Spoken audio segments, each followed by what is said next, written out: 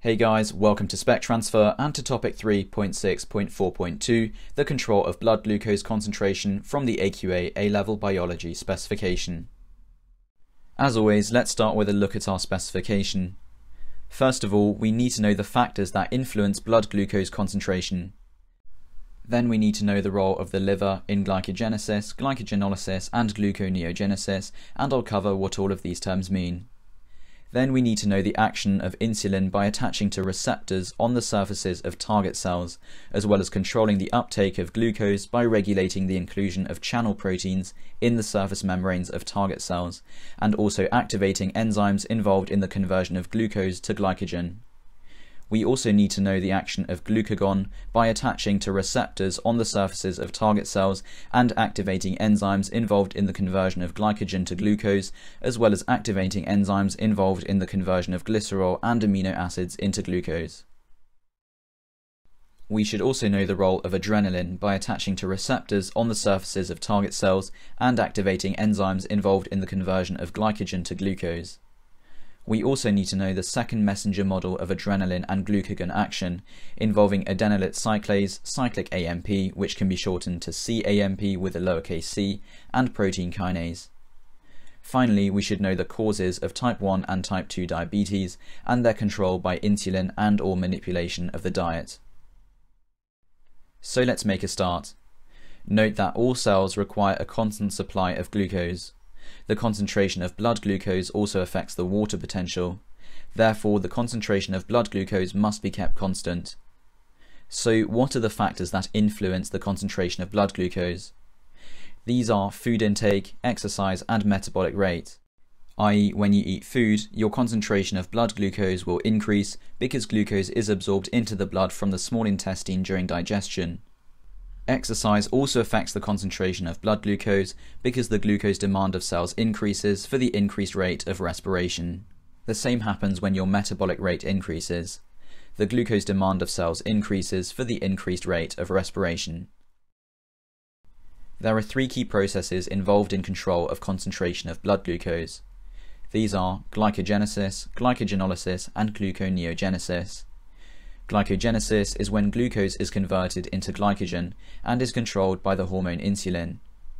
Glycogenolysis, i.e. the splitting of glycogen, is when glycogen is hydrolyzed into glucose.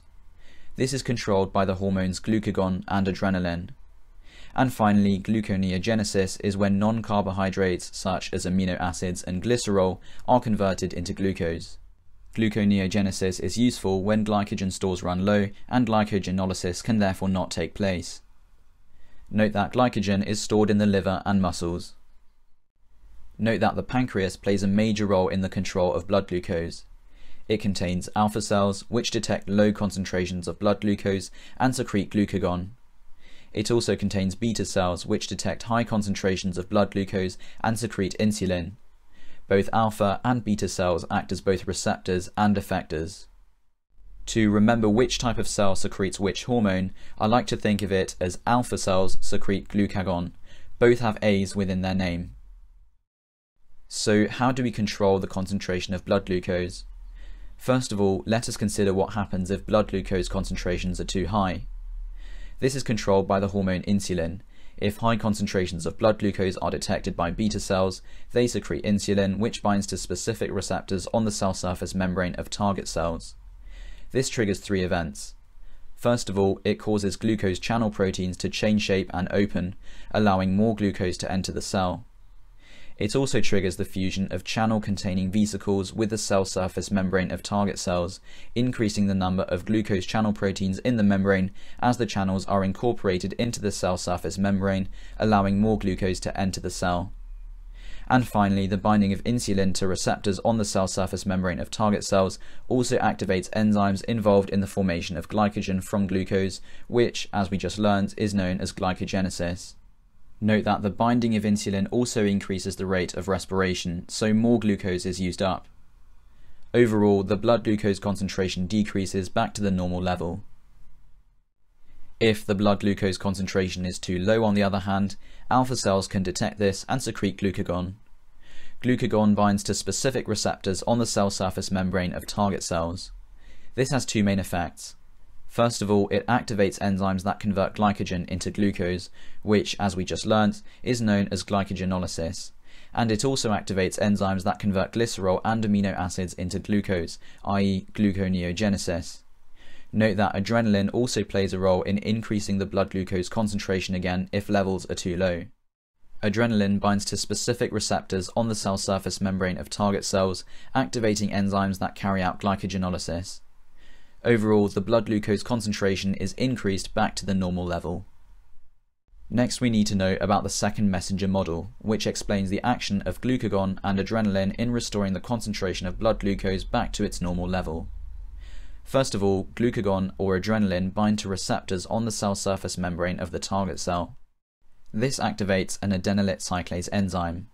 The adenylyl cyclase catalyzes the production of cyclic AMP, shortened to CAMP, from ATP.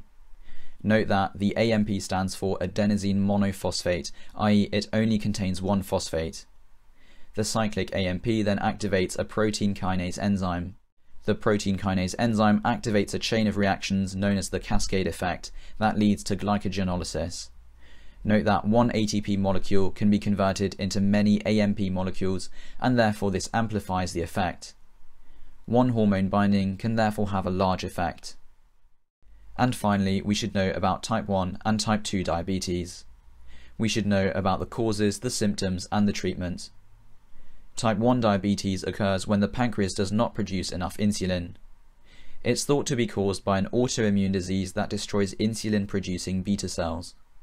Symptoms include thirstiness, because the concentration of blood glucose increases, so the water potential of the blood decreases. They also include excessive urination due to a higher fluid intake. And finally, another symptom is weight loss, because you respire more lipids instead. Treatment for type 1 diabetes include regular insulin injections and careful management of diet and exercise. Type 2 diabetes, on the other hand, may be either caused because the pancreas does not produce enough insulin, or glycoprotein receptors on the cell surface membrane of target cells become less responsive to insulin. Type 2 diabetes is associated with obesity, which is linked to diet and exercise. The symptoms of type 2 diabetes are the same as those for type 1. However, the treatment is slightly different. Type 2 diabetes can be treated by management of diet and exercise, and/or by losing weight. Great, that would be the control of blood glucose concentration covered.